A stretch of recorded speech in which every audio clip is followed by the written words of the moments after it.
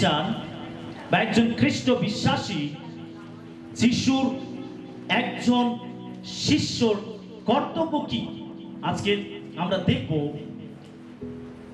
একজন খ্রিস্ট বিশ্বাসী হওয়ার জন্য বিশ্বস্তভাবে ঈশ্বরের সেবা করার জন্য আজীবন একটা প্রতিশ্রুতির প্রয়োজন রয়েছে। এটা একটা অঙ্গীকার, এটা একটা প্রতিজ্ঞা, এটা একটা মনোনয়ন, এটা একটা লক্ষ্য।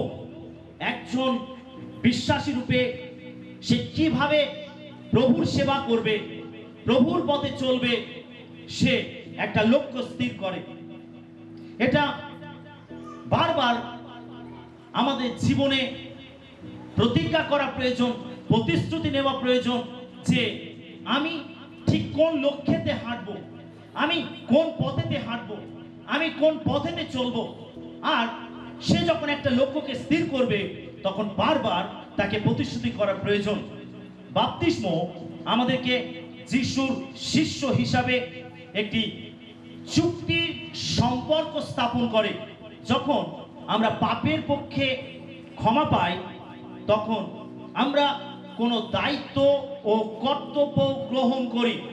যে মুহূর্তে আপনি পাপের ক্ষমা লাভ করছেন, প্রভু যিশুকে আপনার জীবনে ত্রাণকর্তা রূপে গ্রহণ করছেন, আর তখনই আপনি একটা দায়িত্ব বা একটা কর্তব্য গ্রহণ করছেন। বাপ্তিস্ম ঈশ্বরের প্রতি আমাদের সেবার শেষ নয় যে আমি বাপ্তিস্ম নিয়ে নিলাম মানে আর আমার এই প্রভুর কাছে আসার প্রয়োজন নেই, ঈশ্বরকে ডাকার প্রয়োজন নেই, আমার সব কাজ শেষ হয়ে গেছে। না, বাপ্তিস্ম ঈশ্বরের প্রতি আমাদের সেবা শেষ নয়, বরং তার প্রতি সম্পূর্ণ উৎসর্গের আজীবন অঙ্গীকারের সূচনা। যখন একজন বাপ্তিস্ম নিচ্ছে তখন তার জীবনে ঈশ্বরের পথে চলার শুরু মাত্র। সেটা একটা দরজার মতো যেখান থেকে সে এন্ট্রি নিচ্ছে স্বর্গের পথে চলার, স্বর্গের পথে হাঁটার। তার জীবন শুরু হচ্ছে যখন সে বাপ্তিস্ম নিচ্ছে। যিনি বাপ্তিস্মের কথা বিবেচনা করেছেন তাকে খ্রিস্ট বিশ্বাসী হওয়ার পর ঈশ্বর তার কাছে কিছু আশা করেন। যখন আপনি বাপ্তিস্ম নিচ্ছেন তখন ঈশ্বর আপনার কাছে কিছু আশা করেন। আর সেই আশাগুলো কি কি, যেটা ঈশ্বর একজন বাপ্তিস্মগ্রাহী বিশ্বাসীর কাছে ঈশ্বর আশা করেন, সেই আশাগুলো কি কি? 1 নম্বর, নিয়মিত বাইবেল অধ্যয়ন করুন। একজন খ্রিস্ট বিশ্বাসী যখন সে বাপ্তিস্ম নিয়ে সে নিজেকে পরিবর্তন করছে, যিশুকে স্বীকার করছে, জীবনে পবিত্র পথে চলার অঙ্গীকার করছে, তখন তার কাছে ঈশ্বর আশা করেন সে নিয়মিতভাবে বাইবেল অধ্যয়ন করবে। আমেন। শুনছেন সকলে? যারা বাপ্তিস্ম নিয়েছেন এর আগে তারা বাইবেল অধ্যয়ন করছেন নিয়মিত। আজকে যারা বাপ্তিস্ম নিচ্ছেন, যারা বাপ্তিস্ম নিয়েছেন, তারা এটা স্থির করুন, এটা প্রতিজ্ঞা করুন যে ঈশ্বর আপনার কাছ থেকে যে আশাটা করেন আপনি সেটাকে পূরণ করবেন। কি আশা করেন? যে আপনি প্রতিনিয়ত বাইবেল বা ঈশ্বরের বাক্য আপনি অধ্যয়ন করবেন। পরিশ্রমী বাইবেল অধ্যয়ন হলো আমাদের ঈশ্বরের ইচ্ছা শেখার এবং ভুল এড়ানোর একমাত্র উপায়। একজন খ্রিস্ট বিশ্বাসী ঈশ্বর তার কাছে আশা করেন সে প্রতিনিয়ত বাইবেল অধ্যয়ন করবে এবং জীবনের প্রত্যেকটা ভুলকে সে সংশোধন করবে এবং সে তার জীবনকে আরো পবিত্র করবে, পবিত্র মার্গে সে হাঁটবে। ঈশ্বর এই জন্য একজন খ্রিস্ট বিশ্বাসীর কাছে যে বাপ্তিস্ম নিয়ে যিশুকে তার জীবনে স্বীকৃতি দিয়েছে, ঈশ্বর তার কাছে আশা করেন যে সে প্রতিনিয়ত বাইবেল পাঠ করবে। আমরা প্রেরিত পুস্তক তার 17-11 পদ আমরা পাঠ করব। প্রেরিত 17 অধ্যায় 11 পদ।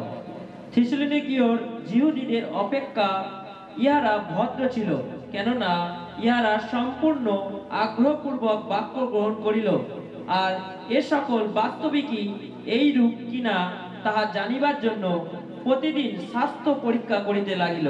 আমরা দেখি এখানে একদল লোকের কথা লেখা রয়েছে, একদল ঈশ্বর ভয়শীল ব্যক্তির কথা লেখা রয়েছে, একদল লোকের কথা লেখা রয়েছে যারা ঈশ্বরের বাক্য থেকে অন্বেষণ করত, ঈশ্বরের বাক্য থেকে অন্বেষণ করত, ঈশ্বরের বাক্য থেকে তারা খুঁজতো, তারা যেটা শুনতো তারা সেটাকে খুঁজতো যে বাইবেল এই সম্বন্ধে কি বলে, বাইবেলে কোথায় লেখা আছে, শাস্ত্রে কোথায় লেখা আছে। তারা শাস্ত্র থেকে অন্বেষণ করত, তারা পরিশ্রম করতো ঈশ্বরের বাক্যতে, পরিশ্রম করতো শাস্ত্রেতে, অধ্যয়নে তারা পরিশ্রম করত। একজন যে যিশুকে তার জীবনে স্বীকার করেছে, যে বাপ্তিস্ম গ্রহণ করেছে, সে এই পরিশ্রমটা করবে তার জীবনে, সে প্রতিনিয়ত ঈশ্বরের বাক্যেতে সে পরিশ্রমী হবে। ঈশ্বর তার কাছে আশা করেন যে সে প্রতিনিয়ত বাইবেল পড়বে, ঈশ্বরের বাক্য পড়বে, ঈশ্বরের বাক্যের সঙ্গে সময় কাটাবে। এখানে একদল লোকের কথা লেখা রয়েছে যারা ঈশ্বরের বাক্যকে তারা অন্বেষণ করত। আপনাকে খুঁজতে হবে ঈশ্বরের বাক্যেতে যে কিভাবে আমি ঈশ্বরকে আরো জানতে পারি, ঈশ্বরের রবকে শুনতে পাই, কিভাবে আমার জীবনকে আরো পরিবর্তন করতে পারি।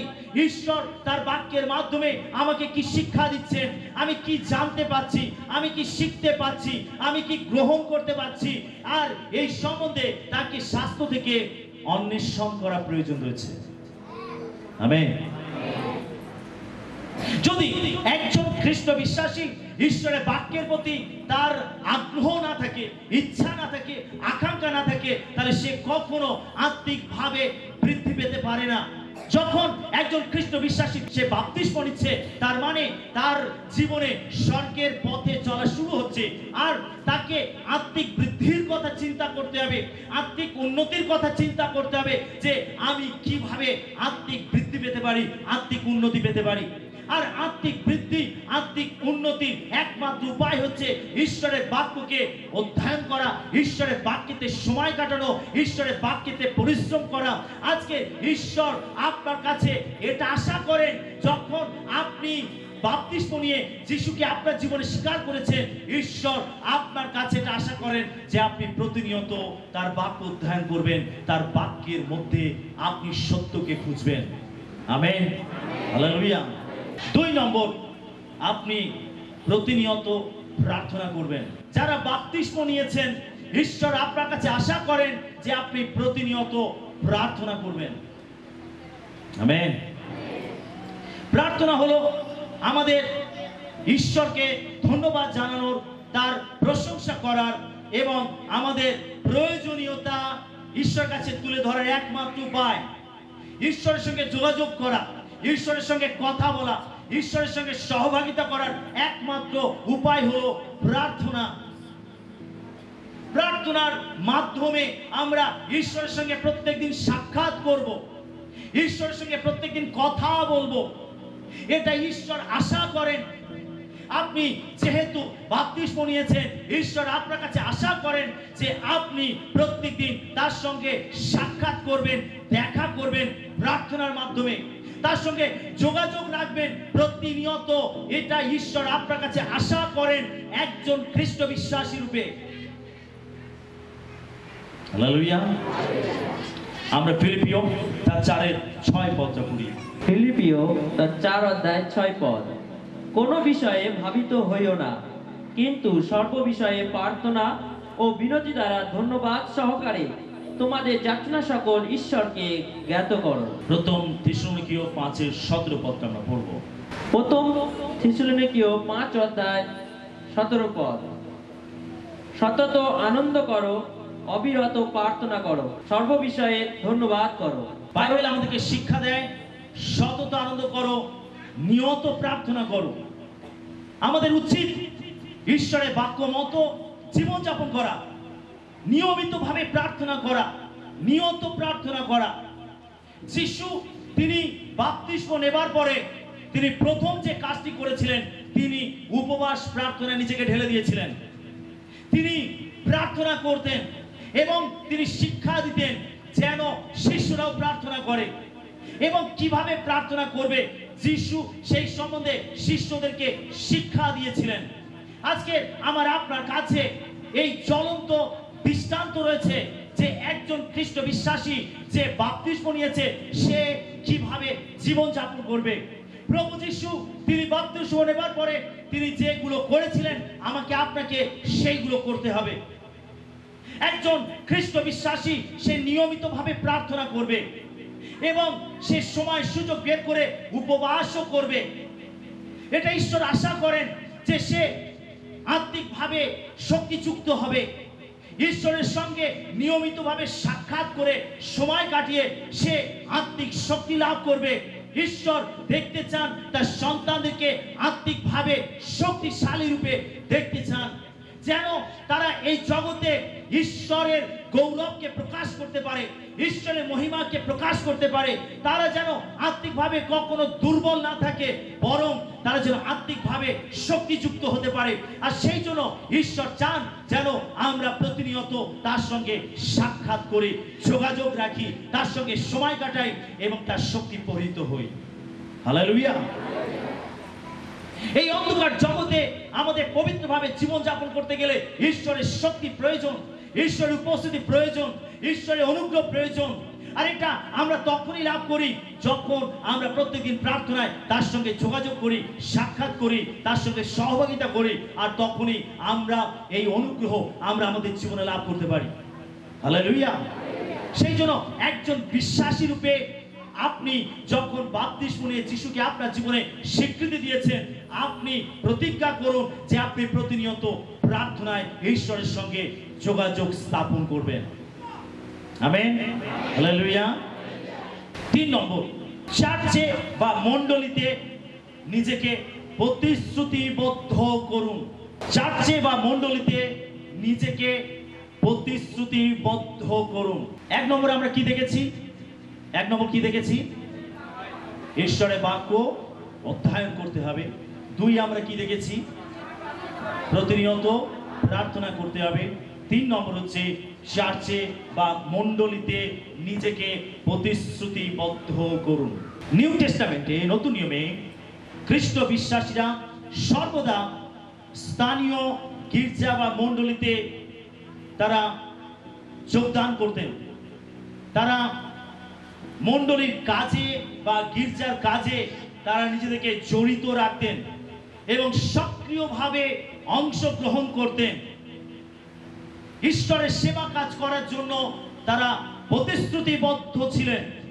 আমরা প্রেরিত খুলব তার 9 অধ্যায় 26 থেকে 28 পদ। প্রেরিত 9 অধ্যায় 26 থেকে 28 পদ। পরে তিনি জেরুসালেমে উপস্থিত হইয়া শিষ্যবর্গের সহিত যোগ দিতে চেষ্টা করিলেন, কিন্তু সকলে তাহাকে ভয় করিল। তিনি যে শিষ্য ইহা বিশ্বাস করিল না। তখন বার্নবা তাহার হাত ধরিয়া প্রেরিতদের নিকটে লইয়া গেলেন এবং পথের মধ্যে তিনি কি রূপে প্রভুকে দেখিতে পাইয়াছেন ও প্রভু যে তাহার সহিত কথা বলিয়াছেন এবং কি রূপে তিনি দম্মেশকে যিশুর নামে সাহসপূর্বক প্রচার করিয়াছেন, এ সকল তাহাদের কাছে বর্ণনা করিলেন।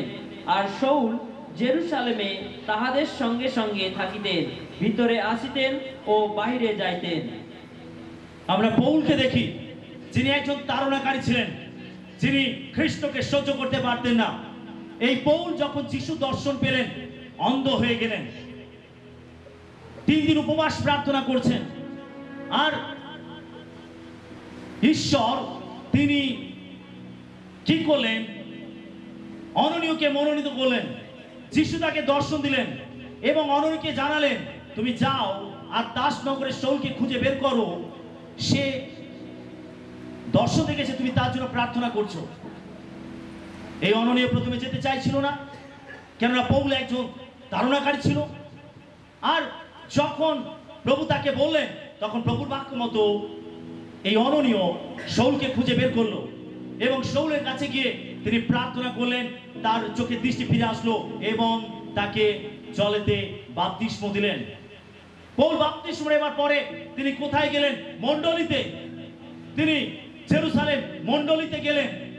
তিনি মণ্ডলীতে যখন গেলেন, যদিও এই মণ্ডলী তাকে দেখে অবাক হয়েছিল, আরে এ তো সেই তাড়নাকারী শাউল, আরে এই মণ্ডলীতে কেন? তাহলে কি মণ্ডলীকে আবার আক্রমণ করতে এসেছে? সে কি মণ্ডলীকে আবার ক্ষতি করতে এসেছে? সে কি আমাদেরকে বন্দী বানাতে এসেছে? তাকে দেখে ভয় পাচ্ছিল, কিন্তু সেখানে পৌল তিনি সবার সামনে দাঁড়িয়ে তার জীবন পরিবর্তনের সাক্ষ্য দিয়েছিলেন এবং তিনি মণ্ডলীর কাছে নিজেকে সমর্পণ করেছিলেন। একজন খ্রিস্ট বিশ্বাসী সে যখন বাপ্তিস্ম গ্রহণ করে তখন তাকে চার্চের মধ্যে অংশগ্রহণ করতে হবে, মণ্ডলীর মধ্যে অংশগ্রহণ করতে হবে। সে কখনো চার্চবিহীন থাকবে না, মণ্ডলীবিহীন থাকবে না। যদি সে মণ্ডলীর বাইরে থাকে তাহলে সে তার জীবনকে একটা ক্ষতিপূর্ণ একটা বিপজ্জনক জায়গার মধ্যে নিজেকে ঠেলে দেবে। চার্চের বাইরে থাকা মানে, মণ্ডলীর বাইরে থাকা মানে শয়তানের আক্রমণের মধ্যে থাকা, শয়তানকে সুযোগ করে দেওয়া। যখন একজন বিশ্বাসী সে বাপ্তিস্ম গ্রহণ করেছে তখন তার জীবনে এটা লক্ষ্য থাকতে হবে, তার জীবনে প্রতিশ্রুতি থাকতে হবে যে সে চার্চের মধ্যে নিজেকে জড়িত রাখবে, চার্চের মধ্যে সে নিজেকে সমর্পণ করবে, চার্চের মধ্যে সে যোগদান করবে। সে কোনো বাহানা দেখাবে না, কোনো কাজের অজুহাত দেখাবে না, কোনো রকম সে চার্চ বিহীনভাবে জীবন যাপন করবে না, বরং সে একজন সক্রিয় কার্যকারীতে পরিণত হবে। হালেলুয়া। সে খুঁজে বের করবে কিভাবে আমি মণ্ডলীতে আমি যোগদান করতে পারি। সে খুঁজে বের করবে কিভাবে আমি মণ্ডলীতে একজন সক্রিয় বিশ্বাসী হতে পারি, আমি মণ্ডলীর কাজেতে কিভাবে রত থাকতে পারি। সে সেই চেষ্টা করবে তার জীবনে। হালেলুয়া। যদি একজন খ্রিস্ট বিশ্বাসী সেটা না করে তাহলে সে তার আত্মিক জীবনকে ধ্বংস করবে, সে ক্ষতি করবে তার আত্মিক জীবনকে। সেই জন্য যখন আপনি বাপ্তিস্ম নিয়েছেন তখন আপনার মনকে স্থির করতে হবে যে আমি মণ্ডলীতে অংশগ্রহণ করব। আমরা পেরিতে 11:26 পদটা পড়ি। পেরিতে 11:26 পদ। পেরিত 11 অধ্যায় 26 পদ। আর তাহারা সম্পূর্ণ 1 বৎসর কাল মণ্ডলীতে একত্র হইতেন এবং অনেক লোককে উপদেশ দিতেন। আর প্রথমে আন্তিওখিয়াতেই শিষ্যেরা খ্রিস্টিয়ান নামে আখ্যাত হইল। হালেলুয়া। আমরা এখানে দেখি 1 বছর তারা মণ্ডলীতে প্রতিনিয়ত মিলিত হতে থাকলো। যারা প্রভু যিশুকে তাদের জীবনে ত্রাণ কর্তব্যে গ্রহণ করেছে, বাপ্তিস্ম নিয়েছে, সমাজে স্বীকার করেছে, তারা নিয়মিতভাবে তারা মণ্ডলীতে লাগাতার আসতে থাকলো এবং এই লোকেদেরকে যারা খ্রিস্টকে অনুসরণ করছিল, খ্রিস্টের আদর্শকে অনুসরণ করছিল, খ্রিস্টের শিক্ষাকে অনুসরণ করছিল, তাদেরকে প্রথম খ্রিস্টান নামে চিহ্নিত করা হয়। হালেলুয়া। যারা খ্রিস্টের অনুসারী তাদেরকে খ্রিস্টান নামে চিহ্নিত করা হয়। আপনি কি খ্রিস্টের অনুসারী? আপনি কি খ্রিস্টের অনুসারী? যদি আপনাকে কেউ খ্রিস্টান বলে আপনি কি লজ্জিত হবেন? এটা আমাদের কাছে গর্বের বিষয় যে আমি খ্রিস্টকে আমার জীবনে স্বীকৃতি দেওয়ার ফলে তাকে অনুসরণ করার জন্য আমাকে খ্রিস্টান নামকরণ করা হয়েছে, আর এটা ঈশ্বর নামকরণ করেছেন। হালেলুয়া। খ্রিস্টের নামের সঙ্গে আমাকে যুক্ত করেছেন। আমি গর্বিত, আমি এটার জন্য লজ্জিত নই, আমি গর্বিত। এই গর্ব আপনার সঙ্গে থাকতে হবে। যারা খ্রিস্টের অনুসারী তাদেরকে খ্রিস্টান নামকরণ করা হয়েছে। আপনি যদি খ্রিস্টের অনুসারী হন আপনাকে খ্রিস্টান নামকরণ করা হবে। এটা কোনো ধর্ম নয়, এটা কোনো জাতপাত নয়। যদিও জগতের মাঝে লোকেরা বিভিন্ন ধর্ম তৈরি করেছে, মানুষ বিভিন্ন ধর্ম তৈরি করেছে, জাতপাত তৈরি করেছে, কিন্তু খ্রিস্টান কোনো জাত নয়, কোনো ধর্ম নয়। খ্রিস্টান হলো ঈশ্বরের সঙ্গে মানুষের রিলেশনকে বোঝায়। হালেলুয়া। যে ঈশ্বর সবকিছুকে সৃষ্টি করেছেন, আকাশ বাতাস পৃথিবী সূর্য চন্দ্র গ্রহ সবকিছুকে সৃষ্টি করেছেন, তিনি তার প্রতিমূর্তিতে মানুষকে সৃষ্টি করেছেন। সেই মানুষের সঙ্গে জীবন্ত ঈশ্বরের সম্পর্ককে বোঝাতে এটাকে বলা হয় খ্রিস্টান। খ্রিস্টের সঙ্গে যা টান রয়েছে, খ্রিস্টের প্রতি যা টান রয়েছে, সেই হচ্ছে খ্রিস্টান। হালেলুয়া। তারা প্রতিনিয়ত মণ্ডলীতে মিলিত হতো। আপনাকেও মণ্ডলীতে মিলিত হতে হবে।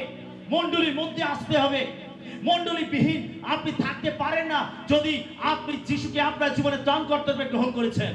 যদি আপনি মণ্ডলীর বাইরে থাকেন, আপনি আপনার আত্মিক পতন ঘটাবেন। আপনি যে বাপ্তিস্ম নিয়ে অঙ্গীকার করেছেন, চুক্তি করেছেন, ঈশ্বর আপনার কাছে আশা করেন যে আপনি একজন সক্রিয় খ্রিস্ট বিশ্বাসীতে পরিণত হবেন।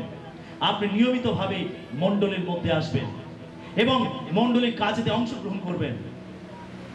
Amen, hallelujah. 4 নম্বর, চার্চের সমস্ত সমাবেশে যোগ দেবেন। চার্চের বা মণ্ডলীর সমস্ত সমাবেশে যোগ দেবেন, এটা ঈশ্বর আপনার কাছে আশা করেন। সপ্তাহের প্রথম দিন, সপ্তাহের প্রথম দিন কোন দিন? কি বার সেটা? কি বার সেটা? সপ্তাহের প্রথম দিন কি বার? রবিবার দিন। সপ্তাহের প্রথম দিন যে মণ্ডলীতে সমাবেশ হয়, কাদের সমাবেশ হয়? কাদের? আরে কথা বলুন। খ্রিস্ট বিশ্বাসীদের সমাবেশ হয়, তাই তো? আজকে সপ্তাহের কোন দিন? আরে জোরে বলি, আজকে সপ্তাহের কোন দিন? প্রথম দিন। কি বার? রবিবার। সপ্তাহের শেষ দিন কি বার? বাইবেল অনুযায়ী শনিবারকে কি বার বলা হয়? বিশ্রামবার। কি বার বলা হয়? বিশ্রামবার। শাস্ত্র অনুযায়ী যেটা ব্যবস্থা লেখা ছিল, বিশ্রামবার পবিত্র রূপে পালন করবে। কিন্তু সপ্তাহের প্রথম দিন আমরা খ্রিস্ট বিশ্বাসীরা মণ্ডলীতে একটা সমাবেশ করি, মিলিত হই। এই সমাবেশে প্রত্যেক খ্রিস্ট বিশ্বাসী যোগদান করবে। আপনি যখন বাপ্তিস্ম গ্রহণ করেছেন, আপনার কাছে কোনো অজুহাত চলবে না। সপ্তাহের প্রথম দিন আপনাকে মণ্ডলীর সমাবেশে যোগদান করতে হবে। Hallelujah, hallelujah. এটা আপনাকে স্থির করতে হবে যে আমি সপ্তাহের প্রথম দিন মণ্ডলীর সমাবেশে যোগদান করব। শুধু যে সপ্তাহের প্রথম দিন নয়, কিন্তু মণ্ডলীর সমস্ত সমাবেশে আমি যোগদান করব। আজকে দেখুন, চার্চে বাপ্তিস্মের অনুষ্ঠান। বাপ্তিস্মের অনুষ্ঠান মানে একটা বিশেষ সমাবেশ, একটা বিশেষ কাজ। আজকে 40 জন যারা তাদের জীবনে যিশুকে বাপ্তিস্ম নিয়ে স্বীকার করেছেন। হালেলুয়া। 40টা আত্মা আজকে রক্ষা পেয়েছে। 40টা আত্মা আজকে মন পরিবর্তন করেছে। বাইবেল বলছে, যদি আপনি লূক লিখিত সুসমাচার তার 15 অধ্যায় 7 পদ পড়েন, একটি আত্মা মন ফেরালে স্বর্গে দূতেরা আনন্দ করে। হালেলুয়া। যখন আজকে 40 জন যিশুকে স্বীকার করেছে, আজকে আপনি কল্পনা করতে পারবেন না যে স্বর্গে দূতেরা, স্বর্গের সমস্ত আত্মিক প্রাণী তারা কিভাবে আনন্দে মাতোয়ারা হয়েছে। হালেলুয়া। কিন্তু দেখুন, আজকে মণ্ডলীর অনেক বিশ্বাসী এটাকে গুরুত্ব দেয় না। ও আজকে বাপ্তিস্ম হবে, ও আজকে গিয়ে কি করব? হ্যাঁ, আজকে আমি চার্চে গিয়ে কি করব? ও যারা বাপ্তিস্ম নেবে শুধু তারা যাবে, এটা শুধু তাদের কাজ। আরে আপনি খ্রিস্ট জীবনের মূল্যই বুঝতে পারেননি, খ্রিস্ট জীবনের মানেই বুঝতে পারেননি, আপনি সেই বিশ্বাসে পরিণত হতে পারেননি। যদি একটা আত্মা মন ফেরালে স্বর্গে দূতের আনন্দ করে, আরে এই আনন্দের বিচ্ছুরণ আপনার জীবনে পৌঁছানো উচিত। হালেলুয়া। যদি এই আনন্দ আপনার জীবনে না হয়, যদি আপনি এটাকে উপভোগ করতে না পারেন, তাহলে আপনি একজন প্রকৃত খ্রিস্ট বিশ্বাসী নয়। হালেলুয়া। সেই জন্য একজন বিশ্বাসী রূপে যখন আপনি বাপ্তিস্ম গ্রহণ করছেন, আপনাকে মণ্ডলীর প্রত্যেকটা সমাবেশে যোগদান করতে হবে। Amen, hallelujah. আজকে আপনার বাপ্তিস্মে যখন অন্যেরা যোগদান করবে, তখন আপনার আনন্দ হবে। হালেলুয়া। যারা বাপ্তিস্ম নেবে তারাও আনন্দিত হবে এবং যারা অংশগ্রহণ করবে তারাও আনন্দিত হবে। আগামী দিনে যারা বাপ্তিস্ম নেবে, আজকে যারা বাপ্তিস্ম নিয়েছে, তারাও সেই বাপ্তিস্মের অনুষ্ঠানে উপস্থিত থাকবে। Amen, hallelujah. আপনি কখনো এটাকে হালকাভাবে নিতে পারেন না। যদি আপনি বাপ্তিস্মের অনুষ্ঠানকে হালকাভাবে নিচ্ছেন, তার মানে আপনি আত্মিক জীবনকে বুঝতে পারেননি, আত্মিক জগৎকে বুঝতে পারেননি, ঈশ্বরের পরিকল্পনাকে বুঝতে পারেননি। স্বর্গের দূতেরা যদি আনন্দ করছে, স্বর্গ যদি আনন্দ করছে, তাহলে আমাদের জীবনে আনন্দ কোথায়? আপনি জীবন পরিবর্তনের আনন্দকে আপনি উপলব্ধি করতে পারেননি। তাহলে সেই জন্য মণ্ডলীর প্রত্যেকটা সমাবেশে আপনাকে যোগদান করতে হবে। আরাধনায়, প্রশংসায়, প্রার্থনা সভায়, মণ্ডলীর বিভিন্ন প্রোগ্রামে আপনাকে যোগদান করতে হবে। আপনি মণ্ডলীর উপাসনায়, সমস্ত সমাবেশে আপনি কি যোগদান করতে ইচ্ছুক আছেন? ইচ্ছুক আছেন? Hallelujah, hallelujah. এই ইচ্ছা আপনার মধ্যে থাকতে হবে। আপনার জীবন বদলেছে, আপনি নতুন মানুষ হয়েছেন, নতুন পথযাত্রী হয়েছেন, নতুন পরিবারের সদস্য হয়েছেন, আপনার জীবন টোটালি বদলে গেছে। সেই জন্য জীবনের নতুনতায় আপনাকে চলতে হবে। 5 নম্বর, অন্যান্য লোকদের সাথে যথাযথ সম্পর্ক অনুশীলন করুন। যারা নতুন বাপ্তিস্ম নিচ্ছেন, যারা নিয়েছেন, ঈশ্বর আশা করেন আপনি অন্যান্য লোকেদের সাথে সঠিক সম্পর্ক অনুশীলন করবেন। এটা ঈশ্বর আশা করেন, প্রত্যেক খ্রিস্ট বিশ্বাসীর জীবনে আশা করেন আপনি সমস্ত লোকেদের সঙ্গে যথাযথ সম্পর্ক রাখবেন, অনুশীলন করবেন। আমরা কলসীয় 3:18 থেকে 25 পদ দেখি। কলসীয় 3:18 থেকে 25 পদ। নারীগণ, তোমরা আপন আপন স্বামীর বশীভূত হও, যেমন প্রভুতে উপযুক্ত। স্বামীরা, তোমরা আপন আপন স্ত্রীকে প্রেম করো, তাহাদের প্রতি কূট ব্যবহার করিও না। সন্তানেরা, তোমরা সর্ববিষয়ে পিতামাতার আজ্ঞাবহ হও, কেননা তাহাই প্রভুতে তুষ্টিজনক। পিতারা, তোমরা আপন আপন সন্তানদিগকে ক্রুদ্ধ করিও না, পাছে তাহাদের মনোভঙ্গ হয়। দাসেরা, যাহারা মাংসের সম্বন্ধে তোমাদের প্রভু, তোমরা তাহাদের আজ্ঞাবহ হও। চাক্ষুষ সেবা দ্বারা মনুষ্যের তুষ্টিকরের মতো নয়, কিন্তু অন্তঃকরণের সরলতায় প্রভুকে ভয় করিয়া আজ্ঞাবহ হও। যাহা কিছু করো, প্রাণের সহিত কার্য করো, মনুষ্যের কর্ম নয়, কিন্তু প্রভুরই কর্ম বলিয়া করো। কেননা তোমরা জানো, প্রভু হইতে তোমরা দয়াধিকার রূপ প্রতিদান পাইবে। তোমরা প্রভু খ্রিস্টেরই দাসত্ব করিতেছ। বস্তুত যে অন্যায় করে, সে আপনার কৃত অন্যায়ের প্রতিফল পাইবে। আমেন। এখানে দেখুন, যারা খ্রিস্ট বিশ্বাসী, যারা অঙ্গীকার করেছে, তাদেরকে কি নির্দেশ দেওয়া হয়েছে? স্ত্রীদেরকে কি নির্দেশ দেওয়া হয়েছে? তারা স্বামীদের বশীভূত থাকবে। স্বামীদেরকে কি নির্দেশ দেওয়া হয়েছে? তারা তাদের স্ত্রীদেরকে ভালোবাসবে। সন্তানদেরকে কি নির্দেশ দেওয়া হয়েছে? তারা পিতামাতার আজ্ঞাবহ থাকবে। এবং পিতামাতাকে কি আদেশ করা হয়েছে? তারা তাদের সন্তানদেরকে ক্রুদ্ধ করবে না। দাসেদেরকে কি আদেশ করা হয়েছে? তারা তাদের মনিবের বাধ্য থাকবে। প্রত্যেকটা বিষয় তারা প্রভুর ভয়েতে করবে। তারা প্রত্যেকটা কাজ, প্রত্যেকটা সম্পর্ক, প্রত্যেকটা বিষয় তারা অনুশীলন করবে, এটা ভেবে যে তারা প্রভুর সেবা করছে, প্রভুর আজ্ঞাকে মান্য করছে, প্রভুর ইচ্ছা মতো জীবনযাপন করছে। এবং তারা কিভাবে করবে? অন্তঃকরণের সঙ্গে। হালেলুয়া। যে কাজের সঙ্গে অন্তঃকরণ যুক্ত থাকে না, সেই কাজে সাকসেসফুল হওয়া যায় না। মেকি অভিনয় চলেন ঈশ্বরের কাছে। ঈশ্বর চান আপনি যেটা করবেন প্রাণের সঙ্গে করবেন। ঈশ্বর চান আপনি যেটা করবেন অন্তঃকরণের সঙ্গে করবেন। ঈশ্বর এই বিষয়গুলো আমাদের কাছে আশা করেন। একজন স্ত্রী তার স্বামীকে শ্রদ্ধা করবে, বশীভূত হবে, সম্মান করবে অন্তঃকরণের সঙ্গে।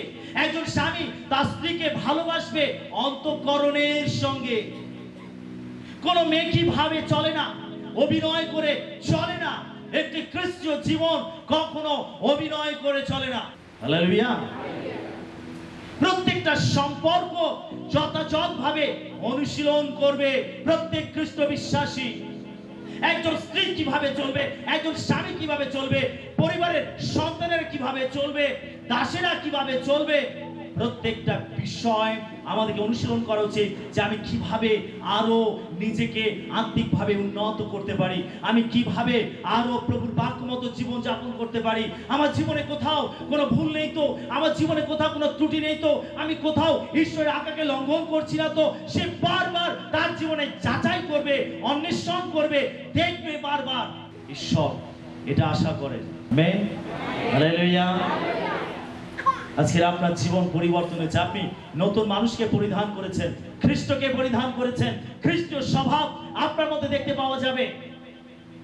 খ্রিস্ট কিভাবে কথা বলতেন, কিভাবে মানুষের সঙ্গে মেলামেশা করতেন, কিভাবে মানুষের সঙ্গে যোগাযোগ স্থাপন করতেন, কিভাবে তিনি লোকেদেরকে প্রেম করতেন, আজকের সেই খ্রিস্টীয় স্বভাব প্রত্যেকটা খ্রিস্ট বিশ্বাসীর মধ্যে দেখতে পাওয়া যাবে।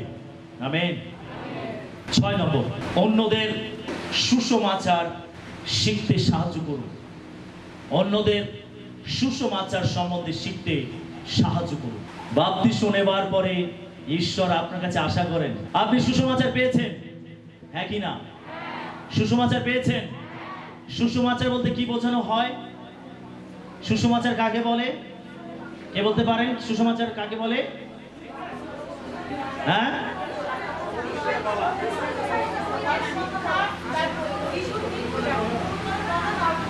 আমেন।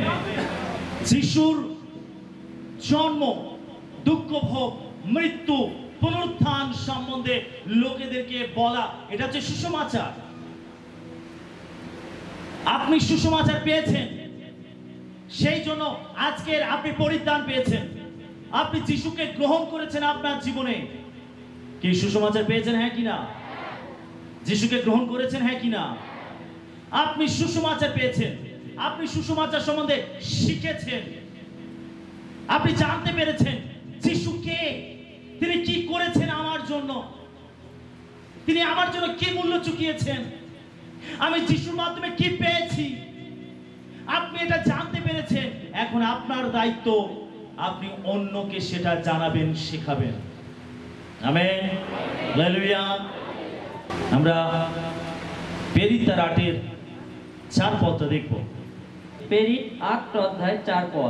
তখন যাহারা ছিন্ন ভিন্ন হইয়াছিল তাহারা চারিদিকে ভ্রমণ করিয়া সুসমাচারের বাক্য প্রচার করিল। কি বলছে? যারা খ্রিস্টকে জানতে পেরেছিল তারা কি করেছিল? খ্রিস্টের সুসমাচার প্রচার করেছিল, খ্রিস্টের সুসমাচার অন্যের কাছে তুলে ধরেছিল, খ্রিস্টের সুসমাচার সম্বন্ধে অন্যদেরকে শিখিয়েছিল, জানিয়েছিল। আমরা আরেকটা জায়গা দেখব, 2 তিমথিও 2:2। 2 তিমথিও 2 অধ্যায় 2 পদ। আর অনেক সাক্ষীর মুখে যে সকল বাক্য আমার কাছে শুনিয়াছ, সে সকল এমন বিশ্বস্ত লোকদিগকে সমর্পণ করো, যাহারা অন্য অন্য লোককেও শিক্ষা দিতে সক্ষম হইবে। আমেন। প্রেরিত পৌল তিমথিওকে এই পরামর্শ দিচ্ছে, তুমি আমার কাছ থেকে যে শিক্ষা পেয়েছো, যে বাক্য পেয়েছো, যে সম্বন্ধে তুমি শিখেছো, জেনেছো, তুমি সেই সমস্ত বিশ্বস্ত লোকেদের কাছে তুলে দাও, যেন তারাও অন্য লোকেদেরকে শেখাতে পারে। আজকের আপনি সুসমাচার পেয়েছেন, আজকের আপনি যিশুকে জানতে পেরেছেন, আপনার দায়িত্ব আর একজনের কাছে এটাকে তুলে দেওয়া, আর একজনের কাছে পৌঁছে দেওয়া। আপনি ভাবুন এইভাবে, আজকের 40 জন যিশুকে স্বীকার করেছেন, আজকে 40 জন সুসমাচার জানতে পেরেছেন, আজকে 40 জন যিশুকে গ্রহণ করেছেন। আপনার কাজ হবে আগামী দিনে যেন একটা আত্মাকে সুসমাচার শেখাতে পারেন এবং তাকে জয় করতে পারেন এবং তাকে ঈশ্বরের বেদির সামনে দাঁড় করাতে পারেন। Amen, hallelujah. যদি এই মনোভাব আপনার মধ্যে থাকে, এই প্রচেষ্টা আপনার মধ্যে থাকে, আপনি এই বাক্যকে মান্য করেন আপনার জীবনে, তাহলে আমরা কম সময় অনেক আত্মাকে রক্ষা করতে পারবো। হালেলুয়া। আজকে 40 জন, যদি 40 জনকে সুসমাচার দেয়, 40 জনকে যদি মন পরিবর্তনের দিকে আগিয়ে নিয়ে আসে, আপনি ভাবুন যে আগামী দিনে কত মানুষ ঈশ্বরের রাজ্যে প্রবেশ করতে পারে।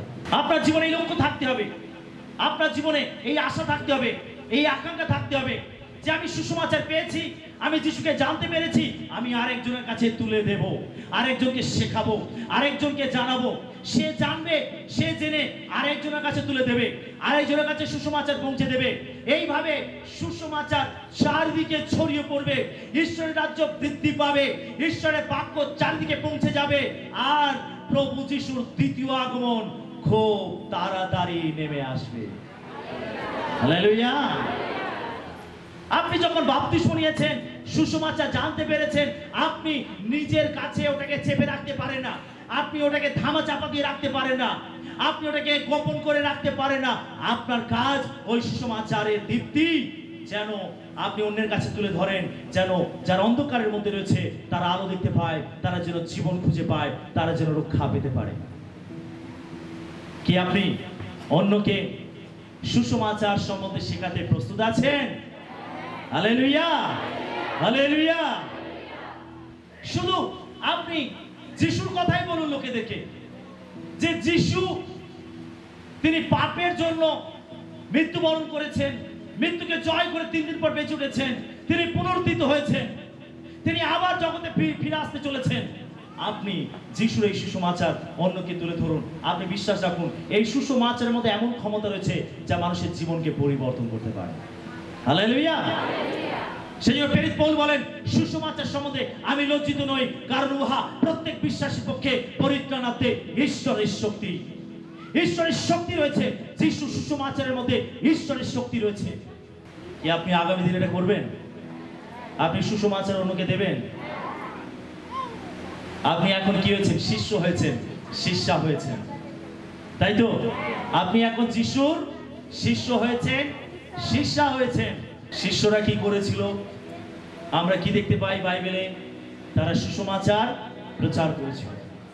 আপনি যখন শিষ্য শিষ্যা হয়েছেন, আপনাকেও সুসমাচার প্রচার করতে হবে। কোথায় করবেন? কার কাছে করবেন? যাদের সঙ্গে প্রত্যেকদিন দেখা সাক্ষাৎ হয়। চেষ্টা করুন, সুযোগ নিন, বলুন তাদেরকে যিশুর কথা। যদি কেউ সমস্যার মধ্যে রয়েছে, কষ্টের মধ্যে রয়েছে, বলুন তাকে যিশুর কথা। কি জানি আপনার একটা কথার মধ্যে থেকে সেই জীবনটা রক্ষা পেতে পারে, সেই আত্মাটা রক্ষা পেতে পারে, সেই ব্যক্তিটা উদ্ধার পেতে পারে, ঈশ্বর তার জীবনে অলৌকিক কাজ করতে পারে। হালেলুয়া। আপনি পজিটিভ চিন্তা নিয়ে সুসমাচার তুলে ধরুন, দেখবেন ওই কথা, ওই বাক্য অনেক জীবনকে প্রভাবিত করছে, অনেক জীবন পরিবর্তন হচ্ছে। Amen, hallelujah. আপনি যদি ভাবেন ও যিশুর কথা বলবো, কি জানি কি ভাববে, না না বাবা বলবো না, থাক। যদি কেউ আপনার কাছে দুঃখের কথা বলছে, সমস্যার কথা বলছে, কষ্টের কথা বলছে, আপনার কাছে সুযোগ যিশুর কথা তাকে বলুন। আমেন। ও ভাই, ও বোন, আরে তোমার এই দুঃখ, তোমার এই কষ্টের জন্য আমি কি তোমার জন্য একটু প্রার্থনা করতে পারি? দেখবেন সে বলবে, হ্যাঁ আমার জন্য প্রার্থনা করুন। আমেন। আপনার কাছে সুযোগ, প্রার্থনা করুন তার উপরে, দেখবেন ওই প্রার্থনা তার জীবনকে পরিবর্তন করছে। এবারে সে আপনাকে খুঁজে বেড়াবে, আরে ওই দিদির ভাইটা কোথায় গেল, ওই দাদাটা কোথায় গেল, ও দাদা, ও দিদি আমার জন্য একটু প্রার্থনা করুন। তার মানে আপনার কাছে দরজা খুলে গেল। আপনি তাকে সুসমাচার দিন, যিশুর কথা বলুন, তার হাতটা ধরে কোথায় নিয়ে আসবেন? চার্চে, মণ্ডলীতে, ঈশ্বরের বেদির সামনে নিয়ে আসবেন। প্রভু, আমি এই আত্মাটাকে তোমার বেদির কাছে নিয়ে এসেছি। হালেলুয়া। আপনি একটা আত্মাকে রক্ষা করলেন, একটা প্রাণকে রক্ষা করলেন, আর এটা দ্বারা ঈশ্বরের রাজ্য বৃদ্ধি পাবে, মানুষ পরিত্রাণ পাবে, উদ্ধার পাবে। কিন্তু যখন কেউ আপনার কাছে দুঃখের কথা বলছে, সমস্যার কথা বলছে, আপনি যিশুর কথা না বলে আপনি তাকে অন্য পরামর্শ দিচ্ছেন, অন্য যুক্তি দিচ্ছেন, তাহলে আপনি প্রভুর প্রকৃত শিষ্য নন। Amen, hallelujah. আগে যিশুর কথা লোকেদেরকে বলতে হবে।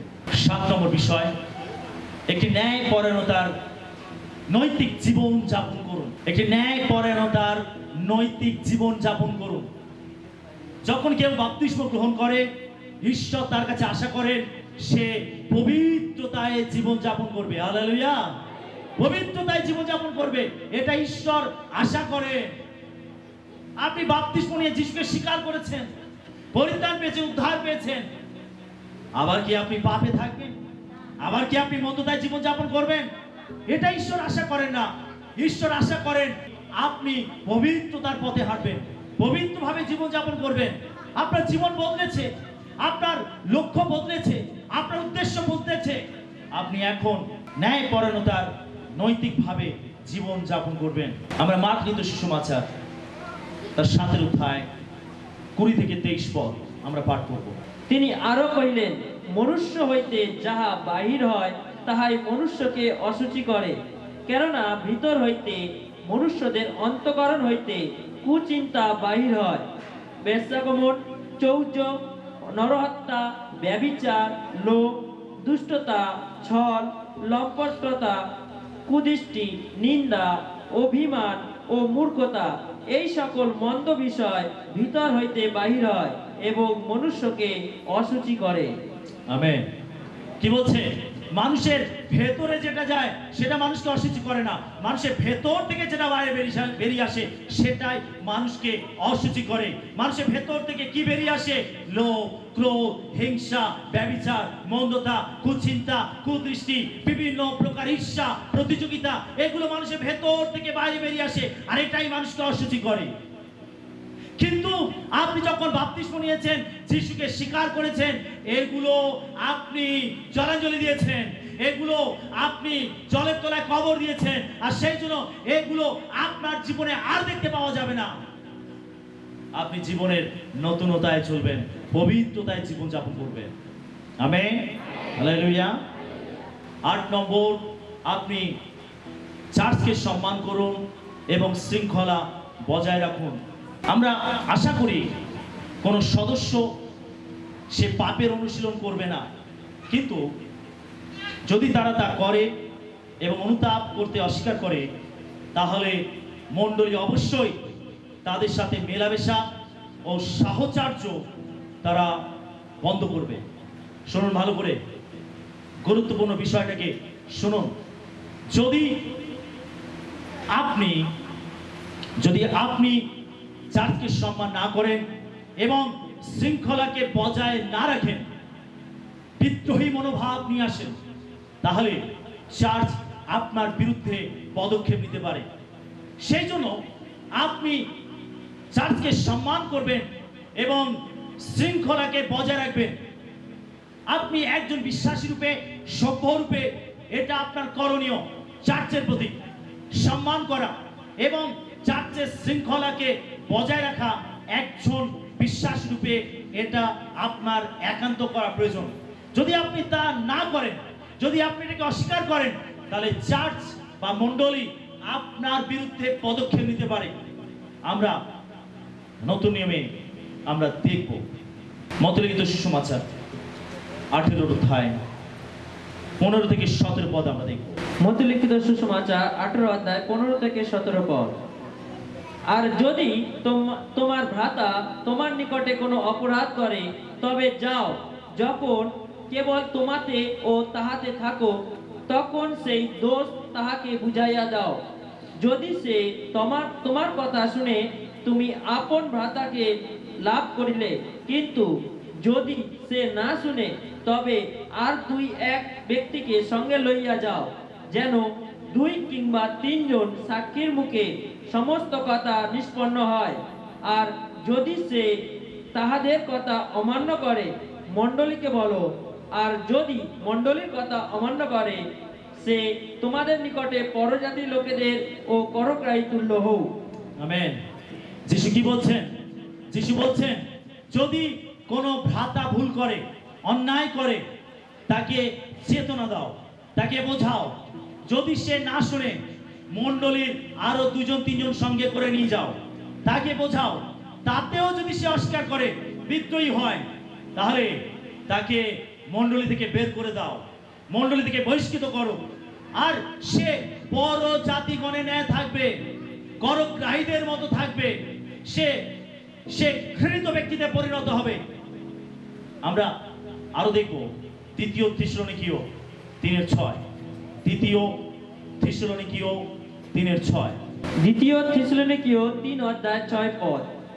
আর হে ভাতৃগণ, আমরা আমাদের প্রভু যীশু খ্রিস্টের নামে তোমাদিগকে এই আদেশ দিতেছি, যে কোনো ভ্রাতা অনিয়মিত রূপে চলে এবং তোমরা আমাদের নিকট হইতে যে শিক্ষা পাইয়াছ তদানুসারে চলে না, তাহার সঙ্গ ত্যাগ করো। 14-15 পদ পড়ি। আর যদি কেহ এই পত্র দ্বারা কথিত আমাদের বাক্য না মানে, তবে তাহাকে চিহ্নিত করিয়া রাখো, তাহার সৎসঙ্গে থাকিও না, যেন সে লজ্জিত হয়। অথচ তাহাকে শত্রু জ্ঞান করিও না, কিন্তু ভ্রাতা বলিয়া চেতনা দাও। আমেন। পেতুল কি বলছেন? যদি এমন কোন ব্যক্তি যে আমাদের শিক্ষা মতো চলছে না, ঈশ্বরের বাক্য মতো চলছে না, বিরুদ্ধাচারণ করছে, ঈশ্বরের বাক্যের বিরুদ্ধে যাচ্ছে, মণ্ডলীর বিরুদ্ধে যাচ্ছে, পেতুল বলছেন তুমি তার সংসর্গ ত্যাগ করো, তাকে বহিষ্কার করো। এমন ব্যক্তির সঙ্গে কোনো সম্পর্ক রেখো না, তাকে চেতনা দাও। যদি কোনো বিশ্বাসী চার্চের শৃঙ্খলাকে বজায় না রাখে, যদি কোনো বিশ্বাসী চার্চের বিরুদ্ধে যায়, তাহলে চার্চ তাকে বহিষ্কার করতে পারে, চার্চ তার বিরুদ্ধে পদক্ষেপ নিতে পারে। Amen, hallelujah. সে পরজাতিগণের ন্যায় থাকবে, শয়তান তাকে শাসন করবে, শয়তান তাকে শিক্ষা দেবে, ঈশ্বর তাকে ভৎসনা করবে, তাকে চেতনা দেবেন, তাকে ঈশ্বরের হাতে ছেড়ে দেওয়া ভালো। সেজন্য যখন আপনি বাপ্তিস্ম নিচ্ছেন, যিশুকে স্বীকার করছেন, ঈশ্বর আশা করেন আপনি মণ্ডলীকে সম্মান করবেন এবং মণ্ডলীর শৃঙ্খলাকে বজায় রাখবেন। Amen, hallelujah. আমরা 8টি বিষয় কি কি দেখলাম? একজন বাপ্তিস্মগ্রাহী যে বাপ্তিস্ম নিয়েছে, ঈশ্বর তার কাছে কি কি আশা করেন, একজন যিশু শিষ্য রূপে তার কি কর্তব্য। আমরা 1 নম্বর কি দেখেছি? 1 নম্বর, প্রতিনিয়ত বাইবেল অধ্যয়ন করুন। আপনি কি প্রতিনিয়ত বাইবেল অধ্যয়ন করতে ইচ্ছুক আছেন? 2 নম্বর কি আছে? প্রতিনিয়ত প্রার্থনা করবেন। আপনি কি প্রতিনিয়ত প্রার্থনা করতে ইচ্ছুক আছেন? 3 নম্বর, স্থানীয় চার্চে নিজেকে প্রতিশ্রুতিবদ্ধ করবেন। আপনি কি চার্চের উপাসনা এবং বিভিন্ন কার্যেতে আপনি প্রতিশ্রুতিবদ্ধ রয়েছেন? স্থানীয় চার্চের সমস্ত সমাবেশে আপনি কি যোগদান করবেন? 5 নম্বর, অন্যান্য লোকদের সাথে যথাযথ সম্পর্ক কি অনুশীলন করবেন? 6 নম্বর, অন্যদের সুসমাচার শেখাতে আপনি কি সাহায্য করবেন? 7 নম্বর, একটি ন্যায়পরায়ণতার নৈতিক জীবন যাপন করতে আপনি কি প্রস্তুত আছেন? 8 নম্বর, চার্চকে সম্মান করতে এবং শৃঙ্খলা বজায় রাখতে আপনি কি প্রস্তুত আছেন? Hallelujah, hallelujah.